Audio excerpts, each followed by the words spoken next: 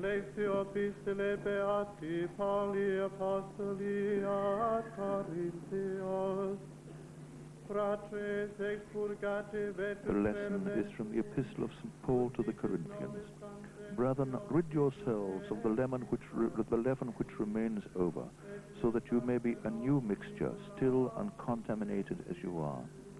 Has not Christ been sacrificed for us, our paschal victim? Let us keep the feast then not with the leaven of yesterday, that was all vice and mischief, but with unleavened bread, with purity and honesty of intent.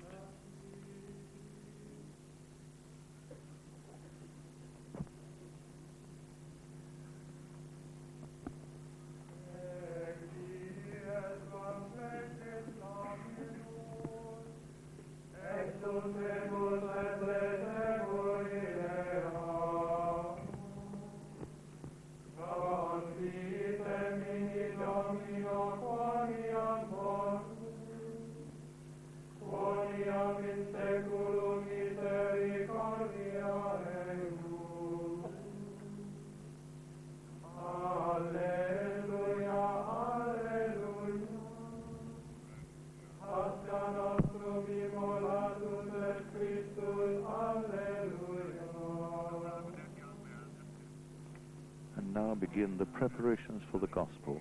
The book has been passed from hand to hand and is now in the hands of the acolyte, waiting for the solemn singing of the gospel. Now, one of the little differences in this Jerusalem rite of celebrating the Mass. At this point, the subdeacon brings the chalice to the altar, and the bread and wine are prepared.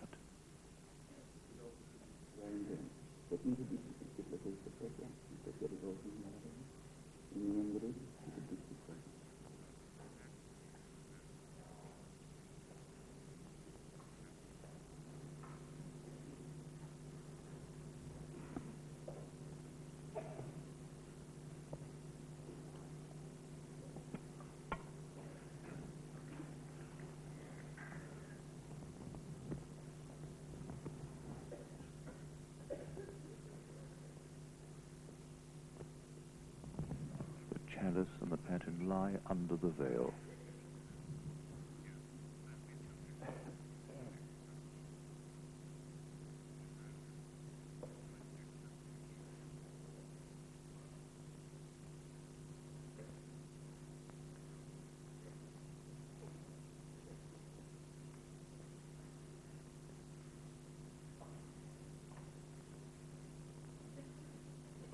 Wine,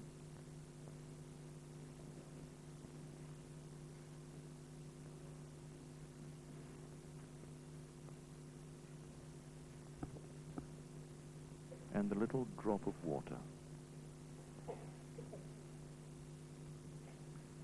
And the two are mingled as the human and the divine came together in Christ.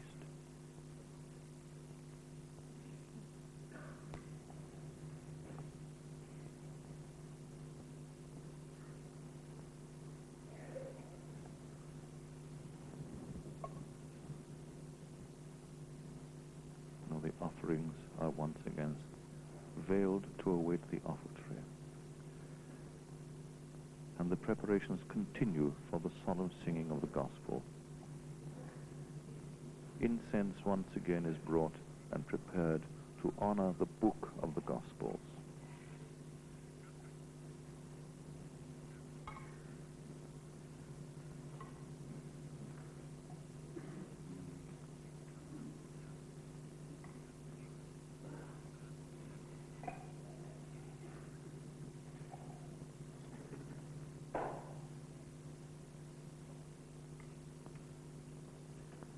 The deacon is to sing the gospel. Now he takes the book and kneels for his blessing.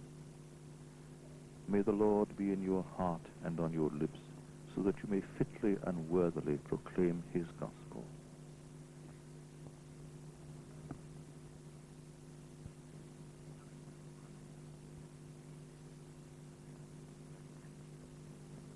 And the procession turns and makes its way down towards the people for the proclamation of the gospel of our Lord Jesus Christ.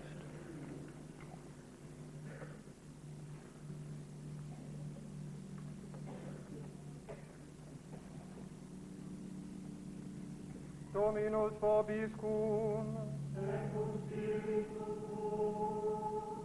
Sequentia Sancti Evangelii secundum Marcum. Gloria tibi, Dominus.